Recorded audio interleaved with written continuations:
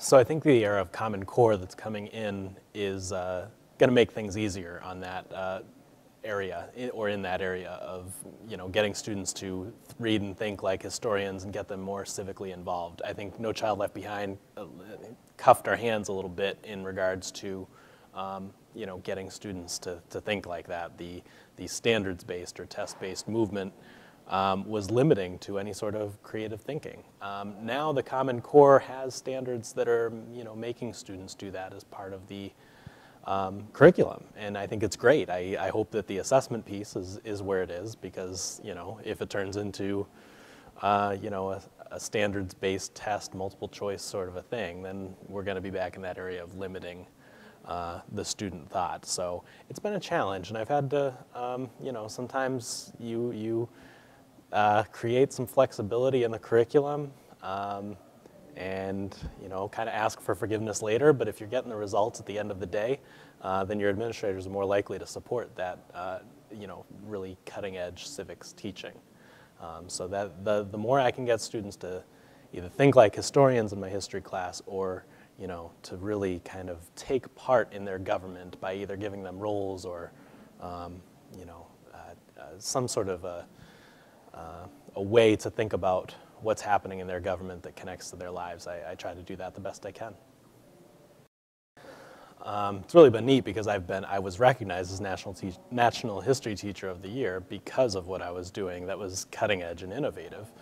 Sometimes it wasn't written in the curriculum, so that was the perfect opportunity for me to look to my principal and say, hey, this sort of thing works, and it's we've got to. Sometimes you got to dance around that curriculum a little bit. I've gotten a lot of experiences, like the talk like today. I talk at professional development within the district now that my name is out there, and I've actually been contacted by some other high schools in the area, and everywhere I go I send the same message, which is we've got to rethink what we're doing here. We can't just keep going down the same path we were going. We can't just teach to that test. We've got to go beyond that textbook, test-driven mentality. So anytime I can throw an extra weight behind that movement, it's been terrific, and that's what I've been trying to do. And the more opportunities I can get to speak to people who will listen about this, the better it is for me, because we really we made No Child Left Behind was good intentioned, but the execution of it ended up really doing a number on what teachers are doing in the classroom, civics teachers and history teachers alike. To me personally, developing as a teacher, there's been a lot of professional development done by the Center for Civic Education, which is an organization here in Illinois, but it's also a national organization.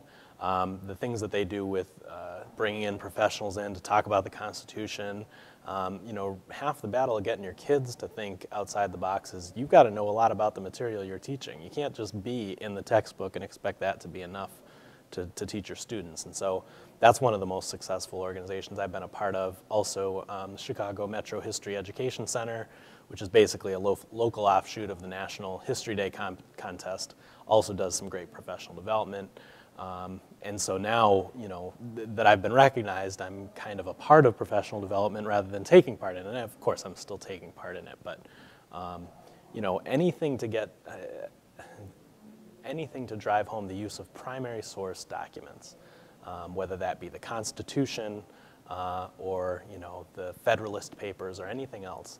And the good news is that's in Common Core. I mean, that's the sort of thing that they're asking for, and so that's why I'm optimistic about Common Core. That development piece has to be there, though. I mean, we can't, the key to this is the students, and if teachers don't know their subject matter or aren't confident in their subject matter, then they're not going to be effective in the classroom, and that's just a disservice to the kids. So we owe it to them to be better in that regard.